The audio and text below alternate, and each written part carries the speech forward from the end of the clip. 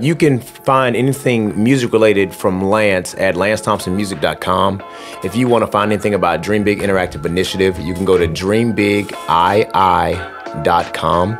If you want to know anything about LBT Enterprise, you can actually go to lbtenterprise.com. Good morning, everyone. Welcome to Sip&Awe, where God puts the awe in awesome. I'm your host, Brandon Windsor, and we got Lance Thompson and Vernae in the house. Come on. Come on. Woo! All right.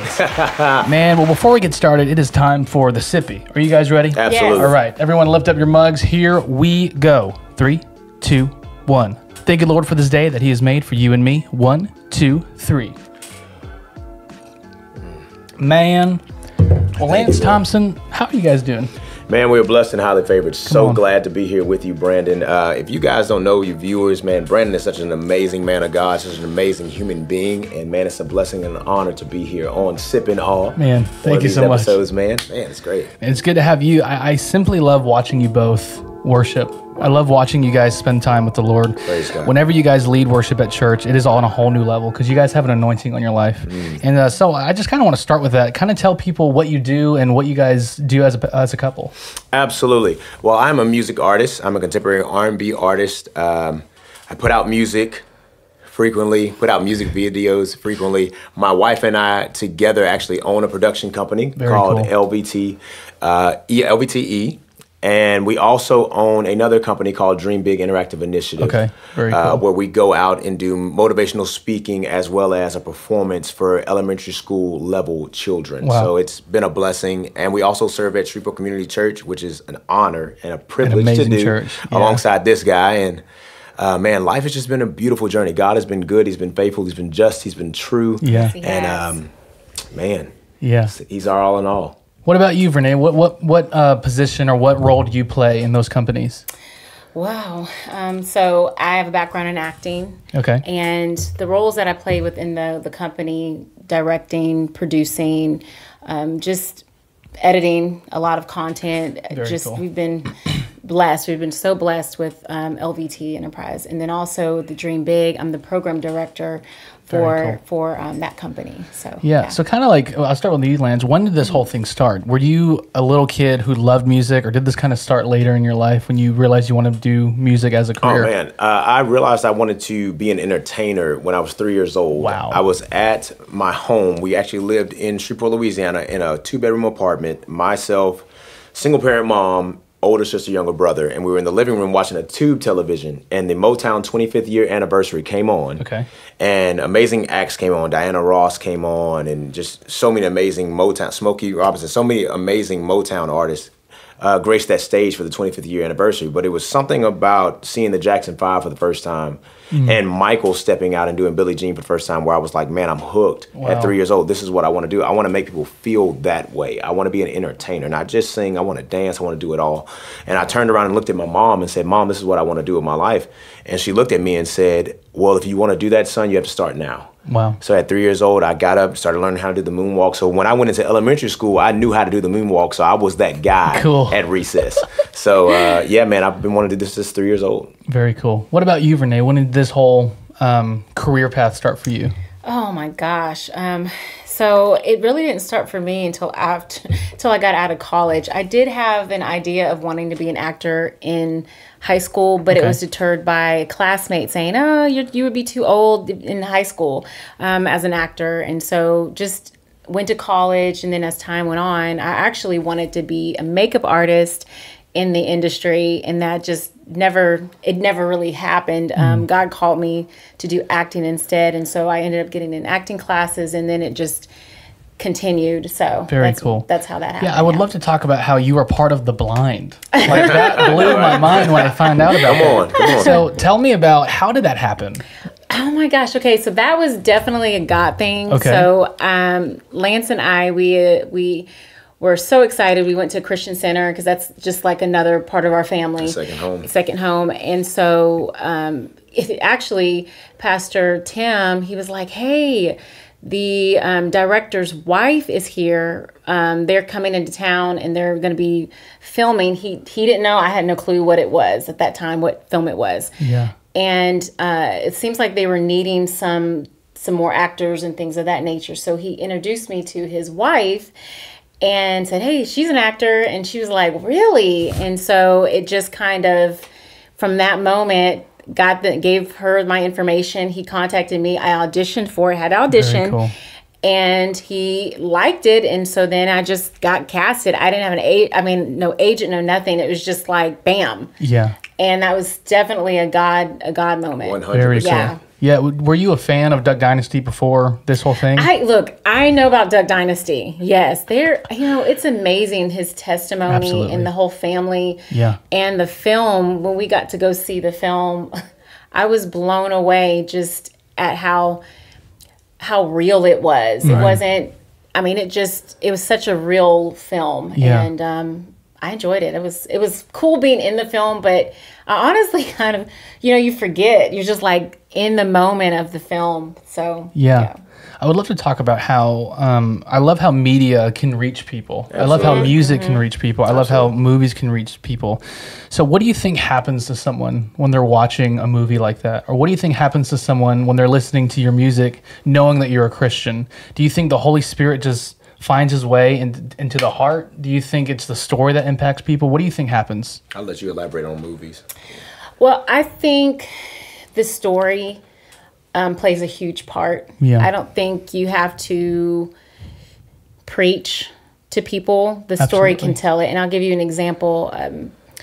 A gentleman that I knew a long time ago, Mr. Spring, he passed away a long time ago. But I asked him, I said, why is it that it's not every Christian film? I'm not knocking Christian films at all.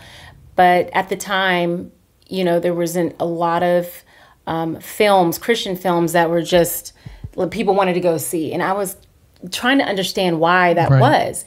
And he said, well, Vernae, it's like this.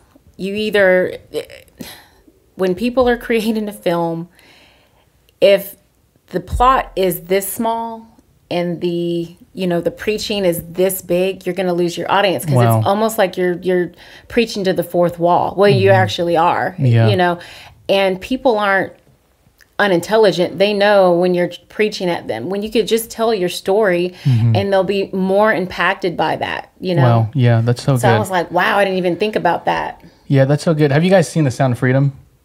No, we haven't seen that. It is so good. Okay. So it's a human trafficking movie, obviously. Right. And the main character is the guy who played Jesus in Passion of the Christ. Yes. Okay. And so it is not, they don't openly preach at you, which is absolutely beautiful. What impacted me is there's a scene, and the guy, some man was like, why are you so involved in this? Why do you want to save these kids? And there's a line in there, and he says, because God's children aren't for sale. And that right there That is the hook, line, touched my heart. And so I love that you said that it's not the preaching, because maybe that can turn people off, And so what about you, Lance? How do you think that music touches people's hearts? Well, ultimately, music comes from the Lord. Yeah. Instrumentation, all of that was created by the Creator. When I approach songwriting, I first have to pray about it, and Holy Spirit picks the subject matter, and then we go into it. So every song that you hear from Lance Thompson is Spirit-led. It's Holy Spirit-led. So my goal and my mission, my purpose is to plant the seed, water it, and allow God to grow it. So when you hear a Lance Thompson song, you might have a feeling that you might not be able to put your finger on. You might not be able to understand it. But I'm here to let you know that is Holy Spirit, that is God tugging on you, saying, hey, I've always been here. I'll always be here, but I want you to invite me in. I want you to acknowledge me, and I want to build a relationship with you, because that is my purpose in life. My purpose in life is to build up, edify, and encourage others to understand that you have plan and purpose on your life. But it's all about knowing whose you are. Right. And then that'll tie in the who you are. Right. But when you know whose you are, it kind of puts all those pieces together. So that's what my music is for. My music is secular music. I'm a secular artist. But I'm not giving you songs about sex per se. I'm not giving you songs about selling drugs and things of that nature. Those are things that happen in the world, and I understand why people make songs about that subject matter. But my subject matter is really all about love. It's about what God has brought me through, where he is taking me, and what I'm currently in today. It's about relationships, it's about struggle, it's about hurt, it's about pain, it's about rejoicing, it's about laughter, it's about happiness. All of those things are basically a part of the human makeup because we all have walked through those moments in life. But when you have Holy Spirit who is leading you and you're on that narrow path, you also have other people that are walking the same narrow path, and you have other people that are walking a wide path. But we want more people on the wide path to come to the narrow. Yeah. And it's not me preaching to you. It's me telling you, my name is Lance Thompson. I'm a young man, and I've gone through hurt, pain, through relationships. And I'm here to let you know that God is real and God loves you. Yeah. Whether you give that love back, he still loves you, and he wants you to have a relationship with him. Yeah. How do you protect your heart from pride and fame, meaning in the sense of like, I'm Lance Thompson, I'm the guy, you know? How do you protect your heart? It's a scripture that pops out to me. This is when Jesus is talking to a young man. He's a rich man, as a matter of fact, young rich man. He's asking him, man, have you done this? Have you done that? And he's like, Lord, I've checked all that off my list. I've done all of that. And basically, in a nutshell, he tells him to deny himself, pick up his cross and follow him. And the young man obviously walks away. He doesn't do that. He can't give away all of his money and follow Jesus. That really stood out to me because if God loves me so much that, for one, he created me, I'm a one of one. God has given me an anointing on my life that I don't deserve. He has given me talents that I don't deserve.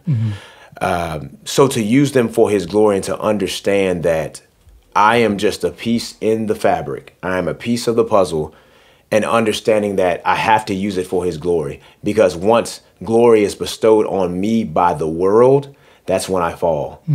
But if glory is bestowed on me by the Father, that's eternal. Wow. That's really good. What about you, Vernae? What would you say? How do you protect your heart working in a realm of filming and working in the realm of music?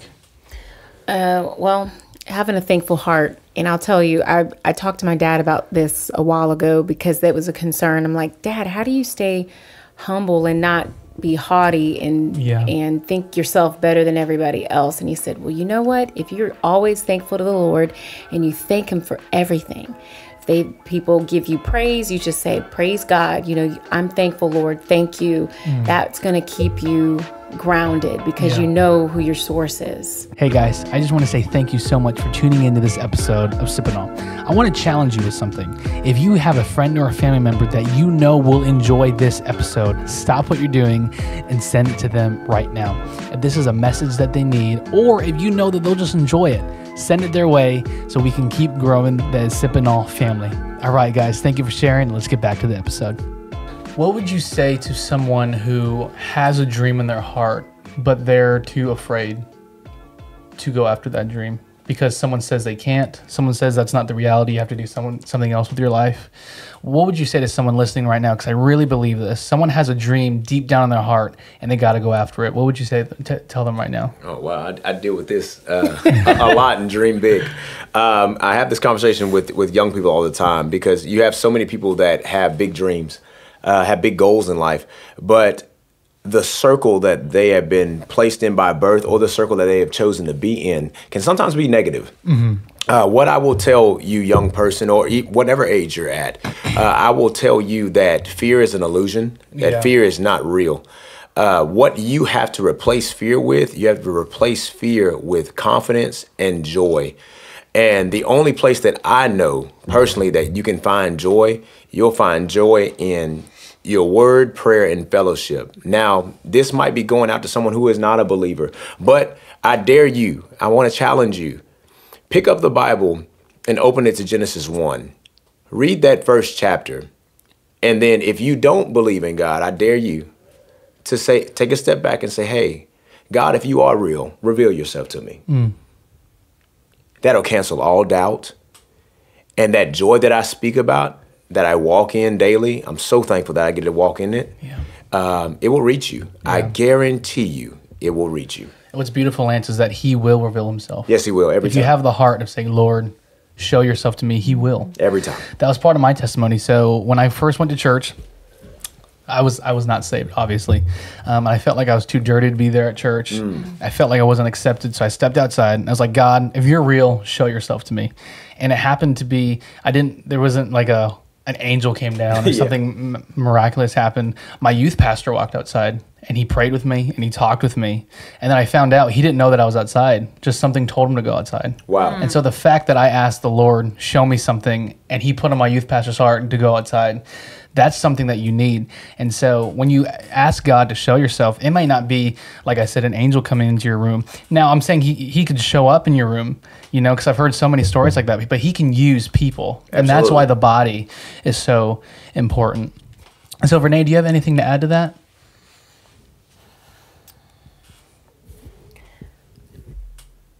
Man, I don't know. Because it was really good. Yeah, I just want to encourage people, if you have a dream, write your dreams down and make sure you're wise who you share your dreams with. That's good. Yeah. I think sometimes people can mean well and they are in your corner, but they may not see the vision that you see. Yeah. And then there could be some people that don't have your best interests at heart at all, and they're going to just bash it to begin with. So be wise who you impart your dream to. I would just, that's one of the biggest things that I would say, be wise. Yeah. That's so cool, because as I was starting this podcasting thing, I was thinking about making an episode talking about my vision, talking about what I want to do. And then I did some research, and it's a scientific proven fact that if you share your vision with everyone, there's a greater chance that it won't happen because people are going to down talk you. People are going to become jealous of you, and keeping your vision, I guess, sacred, keeping it to yourself in between you and God and sharing it with a spouse or really with a mentor, that's where dreams happen. Absolutely. And so something I'm really passionate about, and I'd love for you to touch on this, Lance, is inspiration is the beginning to do something, but it's not everything, right? So you were inspired by Michael Jackson. Absolutely. You were inspired. So what did you do to feed that inspiration? Absolutely. Well, I had to really use my hands and feet and get to work. Absolutely. Just because you have someone that you look up to doesn't mean that the story becomes easier. It does not mean that the road that's paved in front of you becomes easier. Yeah. You actually have to do some work. Totally. In my instance, in entertainment, you have to, just because you can sing doesn't mean you can't sing better. Just because you know the proper ways of breathing technique doesn't mean you can't get a vocal coach and learn a deeper understanding of breathing. There's so many facets in entertainment as far as acting and singing and even composing that you have to really do the work and learn and study and grow in it. And the beautiful thing about the Lord, when we were talking about vision earlier, the Lord will give you a vision and show you what it looks like, and he'll tell you to hold it dear. But he'll also place people in your corner, whether it be a spouse, whether it be a mentor, that will help you see the vision clearer.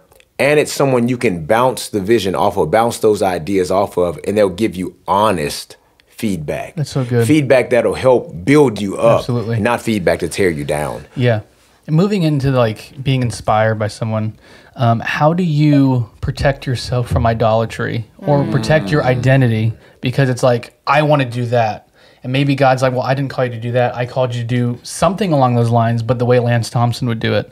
Because God did not call you to be Michael Jackson. No, he didn't. God did not call you to be some actress. He called you to be your individual self. Absolutely. So how do you find your true identity while being inspired by someone else? You want to tackle it? Well, I can just tell you, for me, one, having a relationship with the Lord. Yeah, absolutely. Number one. And then two, I believe in liking yourself.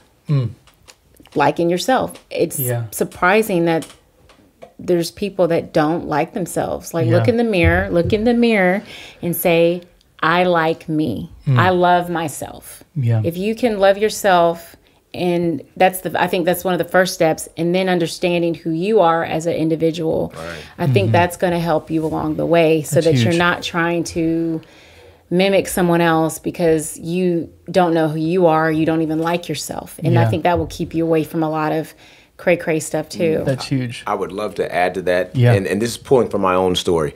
When I was younger, like I said, I looked up to Michael Jackson. I looked up to guys like Stevie Wonder and Usher, and the list goes on and on and on. So when I started to develop my singing ability, I would always pull from the sounds that they have already provided. Cool. So really, I did not have a true singing or musical identity. My identity was found in other artists. Yes, it carried me along my younger career, and people loved the way I sound, and you could mimic and do covers of other people's music. But when it got time for me to write my first song, which I wrote my first song at 9, wow. But I went at it the wrong way, because I went at it as if I was Michael, as if I was Usher, if I was Stevie Wonder, so on and so forth. So you really didn't get to hear Lance until I got older, and I really started to find out whose I was. Man, and he helped me find out who I am. Yeah. So that's why when you hear Lance Thompson's music, it's Holy Spirit filled, absolutely. But the sound you're hearing was given to me by the Lord. I could never take credit for what I create or what I do, because it was all given to me. I'm just being a good steward of it. Yeah. Wow, that's so good. Something that I heard, and it really impacted me, because as a young individual, I struggled with my identity. And John Foreman from Switchfoot, he said this, and he says, the only person you can't get rid of is yourself. So learn to love yourself, learn what you like, what you dislike. And I was like, man, that's so good. Like, you can get rid of anyone, but you can't get rid of who I am. But I'd love to touch on the last few minutes that we have on the companies that you guys do. So can you hit on what each of them do on a deeper level? Absolutely. So we have LVT Enterprise. LVT Enterprise deals with everything involving media and entertainment. So we write movies, we film movies, we write television shows, film television shows, we've created commercials. One of the biggest things that we do currently, and it ties to my music career, is we film our own music videos. So every music video you see on the Lance Thompson music platform on YouTube was filmed by LVT Enterprise. It was actually directed by my wife, which is such a blessing, Proverbs 31 woman. Yeah. So everything is done in-house. We have a very small team, but it is a God-fearing team, and we have just been blessed with the talents God has placed in these individuals, so that everything really does work. Yeah. And one thing I want to say to dreamers out there, God will orchestrate your team. He will orchestrate the finances. You just have to continue to keep the faith. I don't know where that came from. I'm pretty sure that was Holy Spirit, but I just wanted to say that before we jumped into Dream Big. Dream Big. So I'll let you talk about that. Also wanted to caveat on LVT Enterprise. When we first started, I was producing. We didn't even have the company. Correct. But we had friends like Kyle Klinicki. He came on board. We hired him as the director. And so I actually learned. So there was an experience that we got. And then also Anthony Gutierrez. And I forgot his other. And we had Trajan White. Trajan White. Yeah. And so we wanted to give honor to them. Absolutely. In the beginning. Thank you guys so much. For helping us. And they did a few music videos with us as well. But for Dream Big, man. It's crazy because it spun off of LVT Enterprise. Absolutely. We were living in we haven't gotten to like exactly where we want to be, but we're on our way there within our dream. And we were like, man, it'd be fantastic if we can reach out to young kids. How can we do that? And so it just morphed into this program that we put together, and we connected with different schools, and we wanted to bring our team out. So we literally have a team, dancers, DJ, Lance, being able to motivate along with entertaining the children so that they can understand what their dream is. So it's just amazing how Dream Big came about, and we're still moving forward. This is our very first year putting this program on. Cool. So, as we're closing, can you tell us where we can find more information about your guys' businesses if we want to tune in, if we want to be a part? Absolutely. You can find anything music related from Lance at lancethompsonmusic.com. If you want to find anything about Dream Big Interactive Initiative, you can go to dreambigii.com. If you want to know anything about LVT Enterprise, you can actually go to lvtenterprise.com. Very cool. Very cool. So, guys, thank you for tuning in to Sip&Awe. We're just so thankful to have Lance Thompson and his amazing wife, Vernae. You guys can now like and subscribe on YouTube. Please share. We have surpassed 75 subscribers. Woo, so that is huge. And so you guys can listen on Spotify and Apple Podcasts. And don't be afraid to buy me a cup of coffee because I'm thirsty. Come on. All right, guys. We'll see you guys next week. Thank you for tuning in. Bye.